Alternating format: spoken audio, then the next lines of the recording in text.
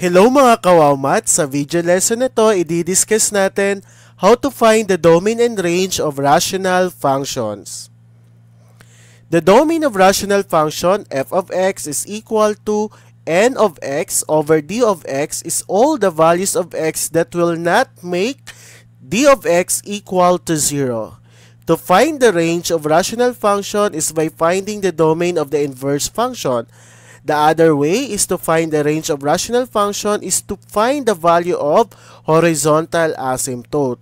At may other way pa, using the graph. First example, we have f of x is equal to 2 over x minus 3. Unang gagawin, tingnan natin yung denominator natin. So, x minus 3. So, ang gagawin lang natin, kasi ang una natin kukunin ay yung domain ng rational function. Equate lang natin tong x minus 3 sa 0. So, x minus 3 is equal to 0. Lipat natin si negative 3 sa right side. Therefore, the value of x is 3. Ano ibig sabihin yan? The domain of f of x is the set of all real numbers except 3. Bakit? Kasi kapag naging 3 si x, magiging undefined yung function natin. Para mahanap naman yung range ng function, unang gagawin natin si f of x, papalitan natin ng y. So, magiging ganito. Y is equal to 2 over x minus 3. Next dyan, interchange natin yung y saka x. Pagpapalit lang natin ng pwesto. So, si y magiging x, si x magiging y. And then, simplify natin. So, x times y minus 3 is equal to 2. And then, using the distributive property, multiply natin si x kay y and kay negative 3. So, x times y, that is xy. X times negative 3, that is negative 3x is equal to 2. Since sinusolve natin dito yung value ng y in terms of x, si negative 3x kailangan natin ilipat sa right side kasi ito yung kailangan natin, masolve si y. So therefore, xy is equal to 2 plus 3x.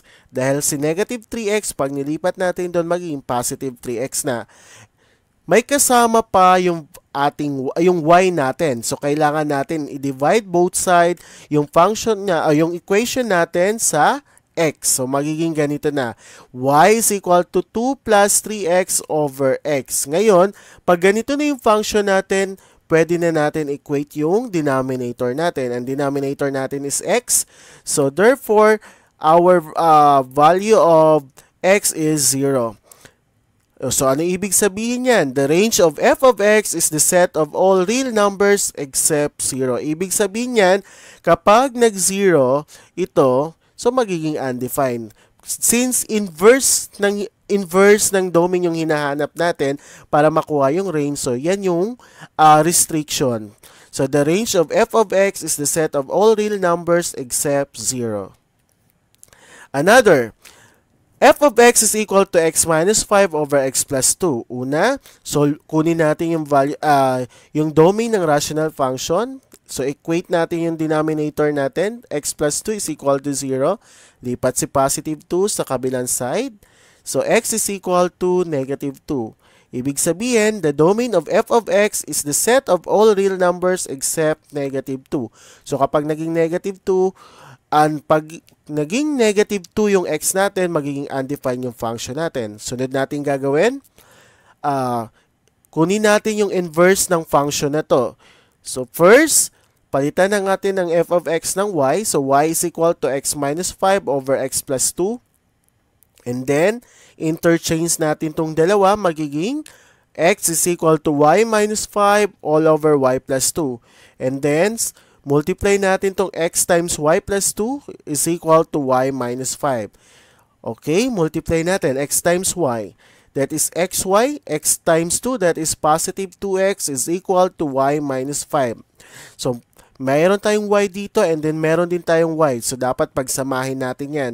So, lipat natin si y dito sa left side. Si 2x naman, lipat natin doon sa right side. So, magiging xy minus y is equal to negative 5 minus 2x. Ngayon, itong xy minus y, pwede natin to i-factor out. So, ano yung common factor ng dalawa? Y.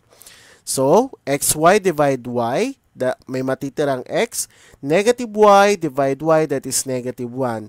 And then, Para makuha natin yung value ng y, i-divide natin both side by x minus 1. Ngayon, kung ganito na yung function natin, equate na natin yung denominator natin.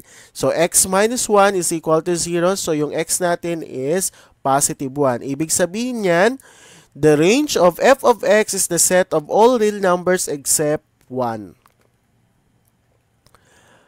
Another, f of x is equal to x minus 4 times x plus 2 all over x minus 3 times x minus 1. Meron tayong dalawang factor sa denominator natin. So, equate natin yan isa-isa. Unahin natin si x minus 3 is equal to 0. So, lipat natin si negative 3 sa right side. So, yung value ng x ay positive 3. Next, yung x minus 1. X minus 1 is equal to 0. Lipat si negative 1 sa kabilang side. So, x is equal to 1. Therefore, the domain of f of x is the set of all real numbers except 3 and 1. So, dapat hindi maging positive 3 yung x natin dyan at maging positive 1. Kasi magiging undefined yung function natin. Okay, in this case, gagamitin natin yung concept ng horizontal asymptote. So, may tatlo tayong tatandaan dyan. We represent n as the exponent of numerator, yung m naman exponent ng denominator. So kapag ang exponent daw ng numerator ay mas mababa sa exponent ng denominator, ang value ng y natin ay 0. Pero kapag equal ang exponent ng numerator at ang exponent ng denominator, we use this, y is equal to a over b. And then kapag ang n natin o yung exponent ng numerator ay greater than sa exponent ng denominator, there is no horizontal asymptote. So, ito ay another way para hanapin natin yung range ng rational function. Okay, kasi hindi lahat na-apply rin to kasi may restriction din. Now, bago natin makuha yung value ng range natin dito, ibig sabihin, expand muna natin to kasi nakaganito siyang format. So, para ma-expand natin, pwede kayo gumamit ng FOIL method. So, magiging ano na yan, x squared minus 6x minus 8 all over x squared minus 4x plus 3. Para ma-apply natin to, saan tayo titingin? Sa exponent ng numerator and denominator. Since equal ang exponent ng numerator and denominator natin, ibig sabihin, gagamitin natin to. So, y is equal to a over b. Kukunin natin yung numerical coefficient. Ibig sabihin ng a, numerical coefficient ng numerator. And then yung b, numerical coefficient ng denominator. So, since ang numerical coefficient ng numerator is 1, ganun din sa denominator is 1. So, y is equal to 1. So, ibig sabihin, the range of f of x is the set of all real numbers except 1. Okay, another example para masundan nyo yung concept ng horizontal asymptote. So, we have f of x is equal to 3x minus 9 all over x squared minus x minus 6. So, may trinomial tayo sa denominator. Kailangan muna natin i-factor out yan. So, magiging ganito yan. 3x minus 9 all over x minus 3 times x plus 2. So, ito yung factor ni x squared minus x minus 6. So, kagaya kanina, so may dalawa tayong factor. So, equate natin yan isa-isa. Unahin natin si x minus 3 equal to 0. So, lipat sa kabila si negative 3, magiging positive 3. Next, x plus 2 is equal to 0. Lipat si positive 2 sa kabilang side. X is equal to negative 2. Ibig sabihin, the domain of f of x is the set of all real numbers except 3 and negative 2. So, gamit naman yung concept ng horizontal asymptote, tingin tayo sa exponent ng numerator and denominator natin. So, the highest degree dito is 1. Sa denominator naman, 2. Ibig sabihin, mas mababa ang exponent ng numerator natin sa exponent ng denominator natin. Therefore, ang y natin is equal to 0. Ibig sabihin yan, the range of f of x is the set of all real numbers except 0. Okay, this is the last example. F of x is equal to 3x squared minus 8x minus 3 all over 2x squared plus 7x minus 4. Okay, so again, trinomial siya. So, kailangan natin siya ipa-factor out muna natin. So, the factor out of that is 3x plus 1 times x minus 3 over 2x minus 1 times x plus 4. So, equate natin isa-isa yung denominator natin. So, unahin natin si 2x minus 1 equal to 0. Lipat natin si negative 1 sa right side and then divide both side by 2. So, yung x natin is 1 half. Sa kabila naman, si x plus 4 equal to 0. So, lipat si positive 4, that is negative 4. Ibig sabihin, the domain of f of x is the set of all real numbers except 1 half and negative 4.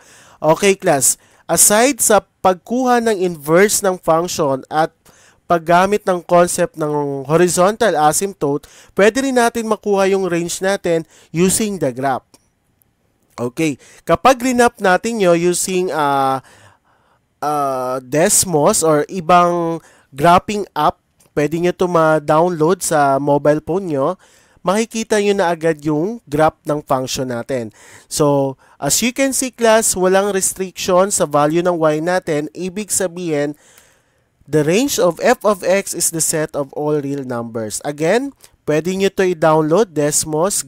That is a graphing app na pwede nyong gamitin, which is pag in-insert nyo lang to o tinype nyo yung function na to, makikita nyo na agad yung graph nyan. So, nakikita nyo walang restriction sa value ng y. Ito yung y natin. So, therefore, yung range nyan is set of all real numbers. Thank you for watching this video. I hope you learned something. Don't forget to like, subscribe, and hit the bell button para updated kayo for more video tutorial. This is your guide in learning your math lesson, your Wow Math channel.